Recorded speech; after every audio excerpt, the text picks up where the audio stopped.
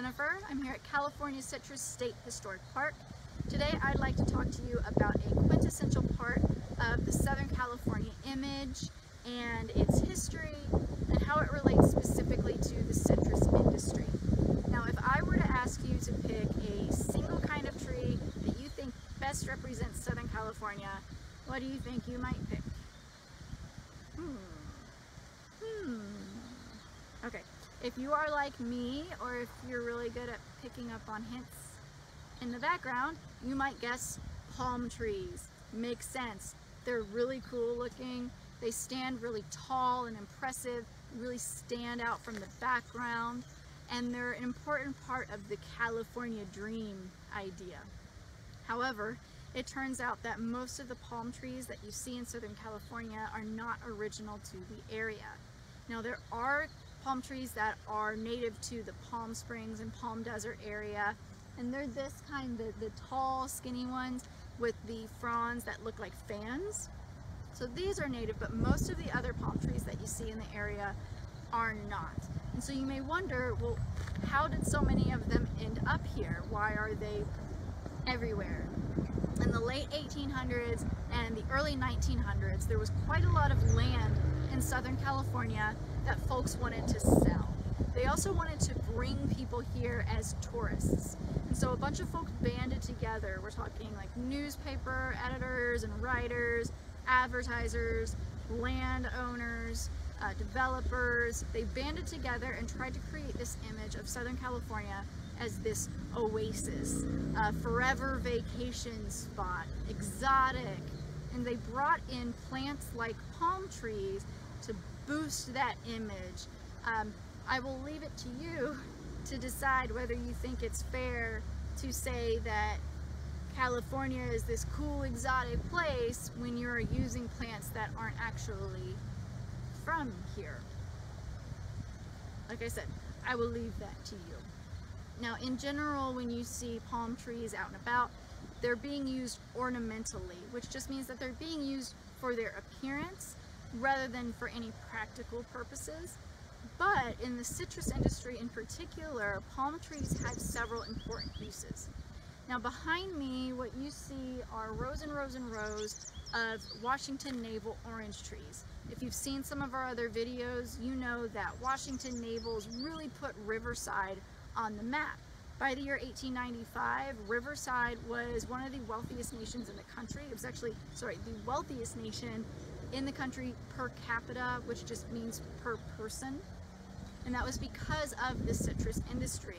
This area ran on the citrus industry.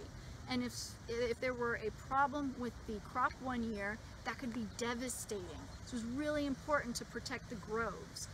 One major threat that they had to deal with was frost. We don't think of that so often now.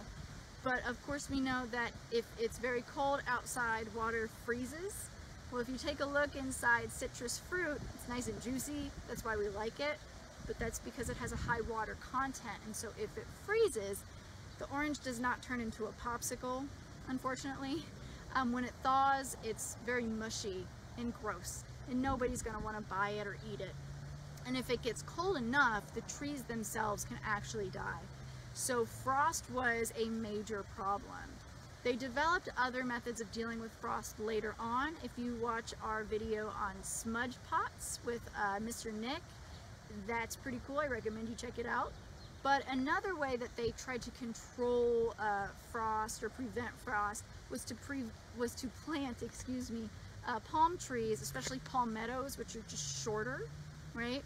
Doing that kind of breaks up the wind. Just like if you're outside and there's really cold wind blowing on you and there's nothing breaking it up and it's just right onto you, it gets very cold, right?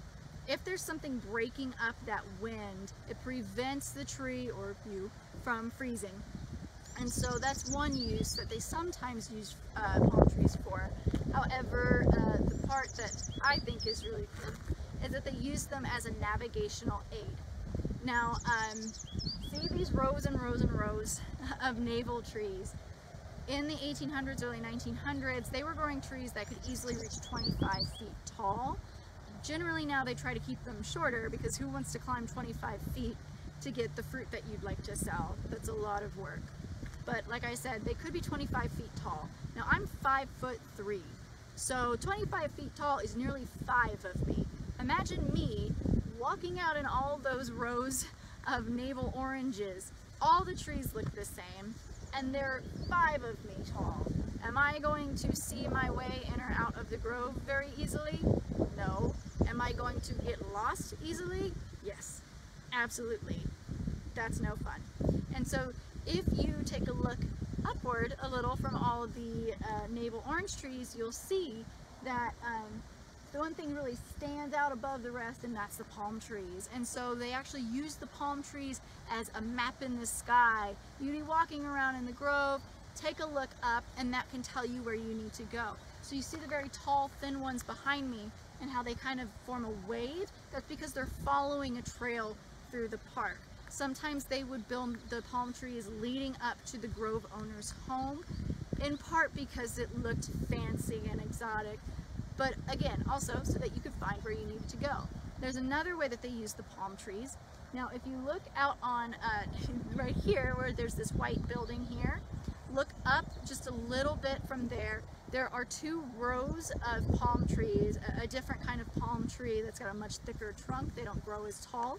And they're using those to define our property line.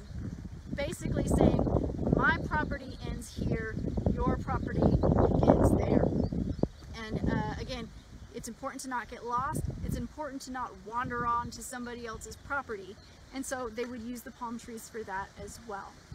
What I think is really cool about this is that you see there's something that we kind of take for granted, right? We don't even think about it. We just think, oh yeah, palm trees are just part of Southern California. But really, when you learn more about the history, you realize that it wasn't necessarily always going to be that way, right? Somebody did that on purpose, but now it's just part of our daily lives. I think that those hidden stories like that are really interesting, and they tell us a lot about who we are and where things come from. So thank you for stopping by today.